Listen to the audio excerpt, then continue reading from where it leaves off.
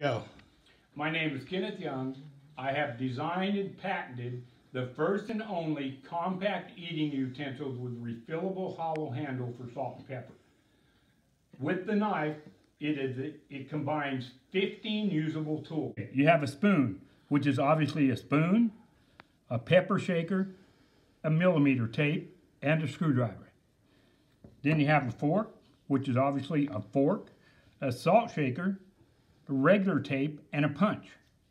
You have a knife, which is a knife blade, a saw blade, a cord cutter, a wing nut wrench, 6 to 12 millimeter wrench with a can opener, a bottle opener, and another measuring tape. Now to fill them, all you do is slide that up, take your salt or pepper, pour a little in there, nice and slow, fill it about 3/4 full, like that. Take your knife, peck on it. You want to make sure that groove, that notch is cleaned out. You'll hear it snap in. There.